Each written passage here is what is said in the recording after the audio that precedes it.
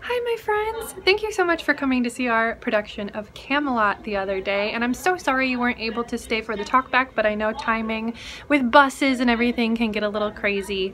My name is Catherine. I am clearly part of the show. This is a costume, not my everyday look. I got a bunch of the questions that you asked and sent over for us to answer, and I'm going to be your host here, taking you along and asking some of my castmates the questions that you can get the answers that you weren't able to get on Wednesday. One of the first questions that you asked is, how do we perform comfortably and confidently on stage with the opposite gender? And my friends Andrew and Sam, who play Lancelot and Guinevere, who are singing right now, are going to answer that for you. It's different with every person I've ever worked with. They're all respectful professionals that you trust and get to know in rehearsals, and Right. so that's kind of how you build confidence in your scene partner and how you get comfortable with them. But I do have to say, when I was like their age, it was I was not super confident or comfortable. My first kiss was a stage kiss. Wow. Yeah. But I mean, yeah, with practice and you just keep doing it and you get confidence in yourself, and that always helps too. Yeah. When you get in the room with new people. I like it. Your next question was, how do we learn our lines? And my friend Rusty, who plays Mordred, is going to answer that. I kind of take a different approach than a lot of actors might.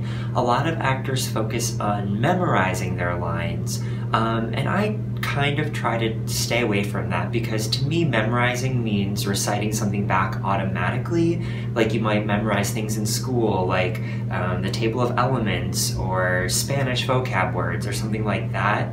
It's just something that you try and repeat back, but when you're on stage in a scene, you don't want to be just recycling things back like a robot. You want to be pretending you're a different person, your character living through a moment for the very first time, even if it's like the millionth time you've done a play. So I do something that you probably all do, which is I do a lot of homework, and I take my script, which is all of the words that I say written out on paper, and I study it just like you might study some of your subjects, and I go phrase by phrase or word by word, and I try and figure out why those words are important to my character. So it takes a lot of work, but it's worth it in the end, and hopefully I don't forget them when I go on stage.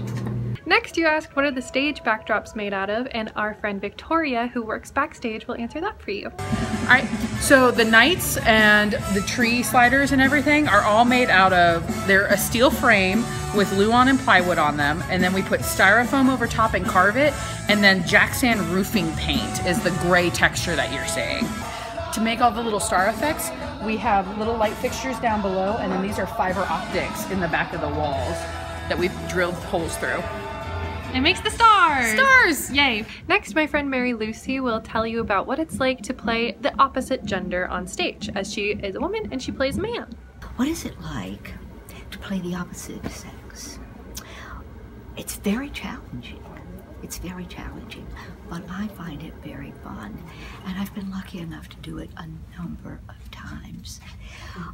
But just like any character you play, you've got to know who this person is, whether this person is wearing beautiful, long, flowing blonde hair or a mustache, a gray mustache.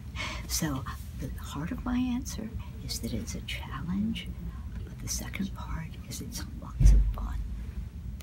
And your last question was, what was the most fun for you in this production? And I'm gonna ask a couple of friends. We really enjoy playing the nymphs in this scene because it's not every day you get to like act like a little creature and try different physical things, and it kind of feels freeing, like we can do whatever we want, because who knows what nymphs act like. Yeah. My favorite part of the show is doing the joust fights, because I get to fight with this mace and it's really fun. So the most fun I have in the show, I love doing the fights, but we just did a number called Fi on Goodness, and I do that with the men's company in the show, and I really enjoy doing that. My favorite part of the show is actually the lusty month of May, the maypole dance that we do, because it was really hard to learn and to memorize. When do you ever get to skip around a maypole with ribbons in real life? Like, never, right?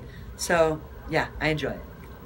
So that's all your questions. Thank you so much again for coming and supporting the arts, and I hope we see you again either this spring or summer or fall or winter, whenever you want to come see us at Barter. You're always welcome. Bye, friends.